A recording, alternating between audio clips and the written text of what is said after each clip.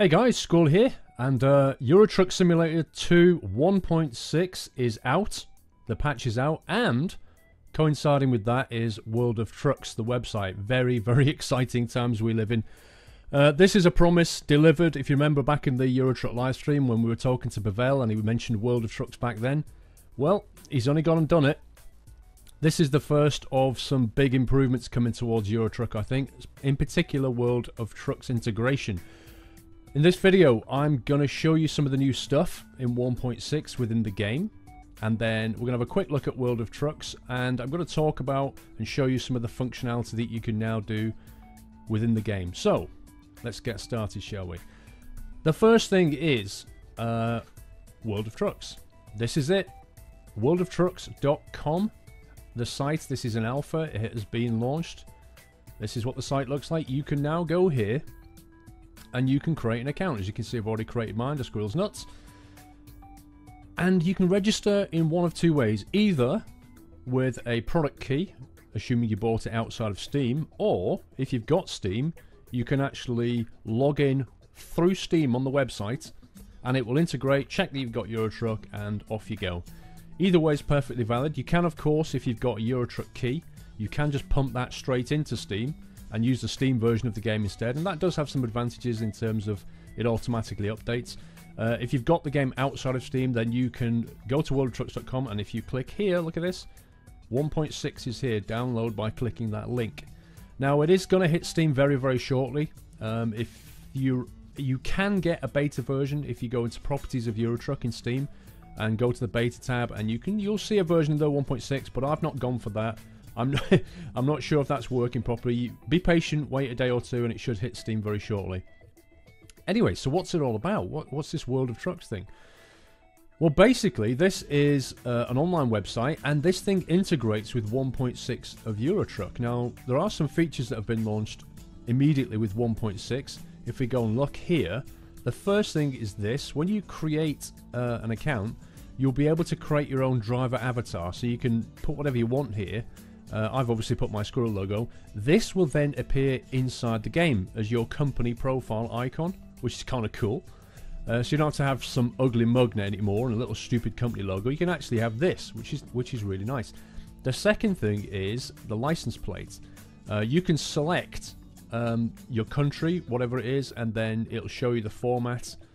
For example, if you go to Poland, it'll show you, it'll look like a Polish, see what I mean? And GB happens to look like that. And then you could basically put whatever you want. So you could go for a, if it was in the UK, it might be EA61 something something something like this. Personally, I've just gone for Squirrel. Put what you like in here. The important thing is this, when you then restart the game, this will appear on your truck as your license plate. How cool is that? But that's not all. You can also, if we go to my favourite gallery, I haven't got anything there, but there is a gallery in here. As you can see, some people, presumably SCS, have uploaded some screenshots, and they're quite cool. But you can now make your own screenshots within Eurotruck, and I'm going to show you that later on. But first, let's go back inside the game and look at some of the features. Okay, so 1.6 has brought out, first of all, the Iveco trucks now have Iveco sounds recorded from an Iveco truck, so they should sound a lot more realistic. The second thing is there's an option. If you go to options and then gameplay, you will see this thing here, fuel consumption simulation. It's turned off by default, but I've turned it on. Now if you turn it on, basically what happens, I asked Pavel about this, and apparently what it does is it then looks at the data coming from the engine. As you may know, they've actually built some telemetry now inside the game, so the engine's publishing all these kind of statistics. So it depends on the engine power, it depends on the engine load, what weight you're pulling, what kind of angle you're going for, and presumably how far you've got your foot down on the throttle, what kind of revs you're doing. All that telemetry is taken into account in order to simulate a more realistic fuel consumption. So this is obviously an option taking it towards the more sim end, and I love it.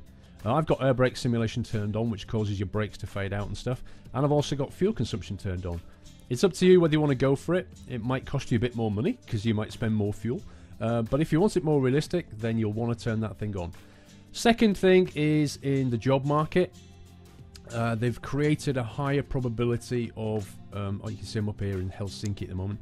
They've created a higher probability of short jobs appearing, these little short runs, which is nice. So you should start seeing, you can see there's 4 there already. There's, you know, 4 jobs straight away that are less than 250k. Yeah? Which is good. So you can do like little jobs if you've got half an hour before you have to go out, you know, and the wife's nagging you. You can just fire this thing up and do a short job, you know, get your trucking thing done. So that's another thing. They've got this adaptive automatic transmission. I'm not sure on the details of that one. You might want to have a... I've not written any detail about that, so I'm not really sure what adaptive automatic is. I've got manual transmission gears anyway, so that doesn't really affect me. Okay, so what else have we got? Well, you've got 1.6, I can tell you, works with ProMod. If you look at the world map, you see them up in Helsinki, and obviously this is not standard. This is Europe. This is ProMod. Okay, going east is down here. So, you know, basic Euro trucks this, going east over here, ProMod up here. 1.6 seems to work just fine with going east and ProMod. Obviously going east because that's SCS, but it does work with ProMod. So that's good to know. Don't know about TSM, have not tried it with TSM at all, so you'll have to suck it and see, I'm afraid. Now, let's get on to some of the cool stuff, shall we? Let's go back to drive, and you'll see I am basically sat at the garage in Helsinki. Now, if we go to the upgrade shop, and you're going to like this, let's go up to the roof up here. Look at this. If we click on these things here, look at, they got the horns, the air horns. Now, we did have some air horns before, but they were just purely cosmetic. Now, they're actually functional. They're functional air horns, I kid you not. So you can see, I don't know if you can see very clearly, but I've got 2 of these things called, what they call sirens or something. Screamers, that's it. I've got a couple of screamers here and here. You can't see it very well. If I click away like that, and you can see it. 1 screamer there, 1 screamer here. In order to hear this, and this is an important step, you only need to do this once. Go back into your options, go to your keyboard settings, scroll down, and you will see you've got the horn, which is the standard thing here. Now, I had that. This is what it was like when I started 1.6. My button that I used for horn was defaulted here, right? And there was nothing mapped for air horn, only the N key. So what I did was I remapped my steering wheel button like so, okay? And then, once you've remapped that, when you go back into the game, stick your head out the window, listen. How cool's that? How cool is that? You can finally get rid of the absolute dreadful Scania horn and all the other trucking horns in favour of this. Brilliant. But that's not all, because obviously if you go back into the garage, he says pressing the wrong button, go back into the upgrade shop, right? Click on the roof, click on that. Let's try something else, yeah? So you can play around with these. Let's go for thunder. Right, stick a couple of thunders on there like that. Confirm the order. Go back out again. Stick your head out the window. Completely different, yeah? And you can basically, you know, you can put combinations of these things on your roof. Obviously you need the space, but you can play with this until you find something that you're really happy with. Let's go for the tone here, and maybe that tone there. Let's try a combination. So I've got one tone and the other tone. No idea what it's going to sound like. Should be fun listening though. There you go. I just held down the button there, whatever button you mapped. You can play with this. I suggest you save your profile, save your game first, and then go to the garage, play around, and then when you're happy, load it back in, and then just stick those horns on the top, because otherwise you'll spend a lot of money buying and selling horns. But that is such a cool thing. A real horn, for goodness sake, how long? Anyway, so that's one of the cool things, but that's not my favourite thing. Actually, what I'm going to do is I'm just going to drive the truck over here. I've got to show you this. This is one of my favourite things in the game since it's been released, I think. I'm going to park up over here. Not surprisingly, there's MAN trucks here because I'm at the MAN dealer. That might prove quite useful, actually. Let me show you what I mean. Okay, I'm going to park in the sunshine.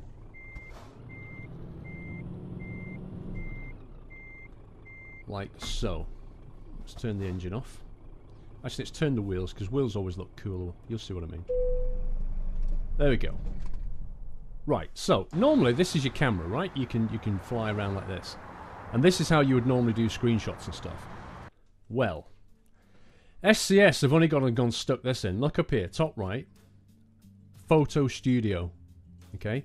Click on Photo Studio. You've got two things. You've got Photo Mode and Screenshot Manager. Now, the Screenshot Manager I'll talk about in a second. Click on Photo Mode. If that doesn't take you straight to your car, here's a tip. Your truck, sorry. Press R to reset it. And that will bring you here. Now, you can see at the controls up here, W, A, S, D, and Q and E. So, obviously, A and D do that, W and S do that, and Q and E do that. But you can also use your mouse, like so. Just hold your mouse button down, and you can pan around. So now, look at this. You can fly up above your truck. You can fly down the side of it. You can get right down to the ground like that. What the point of this thing is, so that you can create some epic screenshots. Now, I mean epic because let's just have a look at the controls on this camera. Right. So we've got the field of view, which is this thing, which lets us zoom in or go really wide angle. So, you know, obviously wide angle lens creates this kind of fishbowl effect. Look. So you can get these crazy screenshot angles like this. And then you've got the depth of field. Now, look, can you see at the back here? Can you see the trees and the detail? Watch the focusing plane as it goes backwards. Imagine an invisible plane that's moving backwards, and it basically brings the background in and out of focus, okay?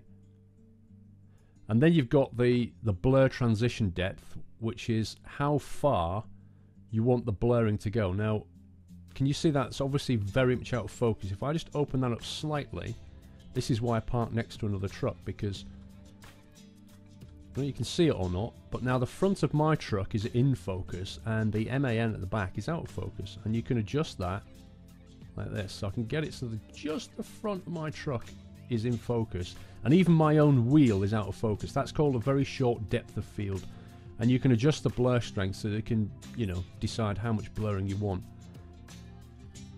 like that. So effectively, you're playing with the camera settings. It's adjusting the focal length of the camera, how wide angle the camera is. It's true. If you know anything about cameras, it's basically, you'll understand what I mean. Otherwise, just slide these things around so you get something that looks really cool. Then you click on that, and that will create a snap for you. And you can just play around this to your heart's content, basically. You can come up here and go like that and create another screenshot. And then you go to your snapshot manager, and here are the photos that I've created. So these are, I created these and posted these yesterday. If you remember, on my Facebook page, I put these out, and then obviously the two new ones that I've just put here. Now what you can do, you can either click desktop, which will put them in the screenshot folder, wherever your documents are. If you just find a screenshot folder, you'll see it there. Or there's this other option that you can go for, which is if you go back to Screenshot Manager, you can click on these images, and you can click upload to upload selected slot, I should say. Profile is not connected. Now, I'm getting that because at the moment I'm playing with a development build of Eurotruck, okay? But once this thing comes out on Steam, once 1.6 is out on Steam, it will be connected with my World of Trucks account. And what happens then is when I click this photo is going to go up to my World of Trucks account. So it will then appear, we go back to Squirrel's Nuts, you get 6 photographs, okay? And they'll appear here. This is basically 6 of your best photos that you've got. And from here now, look, you can share on Twitter, you can share on Google+, share on Facebook, and even you can share it within the game and, within the World Truck website, and other people can come and rate it. So it's just brilliant. You're going to see, which is why you're starting to see some gallery shots here, you're going to see some incredible photographs that people will do from inside the game. And it'll certainly make my life easy just to create thumbnails for my videos, but I think that's a great feature. And that is just the start of some of the integration that they've got coming. Now then, some people have asked about this, okay? This is the new Volvo FH that apparently was going to come out with 1.6, but it's not quite made it, okay? So this truck that you're looking at here is not out yet with 1.6. This is coming out with 1.7. Pavel told me that they're hoping to get this out. They're hoping to get 1.7 out before, get this guys, before Halloween. Now, given we're in the middle of October and Halloween's in 2 weeks' time, think about that. We've gone from, what, 6-8 months without patches to all of a sudden they're starting to do very short and focused releases to try and get us content as quickly as possible. So, assuming they make it, this will be out, the new Volvo FH will be out in time for Halloween, and it will come with this pumpkin skin as well, which is just super cool. Finally, if you're one of those naughty people that's playing with an illegal version of Euro Truck, shall we say, because whatever, you couldn't afford to buy it, blah blah blah, you're not going to be able to do any of this. You're not going to get World of Trucks integration, and this is just the start of it. They're going to add more and more stuff to this. This is the beginnings of the ascent towards multiplayer, okay? This is the beginnings of the ascent towards getting you virtual trucking companies. It'll all be done here, yeah? This is going to be so cool. If you play Euro Truck, the integration is going to blossom now between Euro Truck and World of Trucks website. And I love it. I think this is awesome. And if you still can't afford this game, let me show you something. Gamersgate.co.uk. Right now, and for the next 4 days from making this video, the next 4 days, you can get Euro Truck Simulator 2, a legal copy, for £5.10. That's a 66% off deal. Seriously, if you can't afford a fiver, and that's basically a Big Mac meal with a large drink, and perhaps a Mc ice cream jobby, whatever they're called. Seriously, if you can't afford that, I have no sympathy. You'd be mad to miss this. If you love trucking, seriously, buy this now. You can use the key in Steam, you know, create your World of Trucks account, and off you go, you're set. Yeah? No excuse. So that's basically what's in 1.6. I've shown you the various options, shown you how to use the horn, I've shown you how to use the photo studio, how to turn on the fuel consumption. We've talked about 1.7 and Volvo FH. In 1.8, which will be not long after, the new AI is coming. Yep, no more getting really annoyed at all the AI in the game. They've rewritten it completely, it's going to function a lot better. I can't wait for that. But hopefully these focused updates, we're going to start seeing regular drops every few weeks now. Absolutely brilliant. And finally, before I end the video, I just want to mention this. If you go and look at the SCS blog, this was from back in September. This is American Truck Simulator. This is what else they're working on. So as well as doing regular drops in Euro Truck, look at this. Oh my life. I cannot wait to play this game. American Truck Simulator. All of you guys in North America, obviously, you know, you're going to be super excited for this stuff. But I've got to say that I'm super excited for it too. Look at that. It's brilliant. I cannot wait to play this game. Sadly, we are going to have to wait for it because I think it's going to be probably early 2012 before they make that early release that they talked about, that Pavel talked about on the live stream. But the future's bright. The future's Euro Truck. Go and get the game if you don't already have it. If you do, get yourself 1.6. Get yourself a setup on World of Trucks now because you want to reserve your name, whatever that name is. That's it from me. I shall bring more Euro Truck videos out very soon. Take care, guys. Oops, we need to go out here for this, don't we? We can't go out without doing this. I'm sorry. Take care, guys. That was a fail. Should we do that again? Take care, guys. Happy trucking.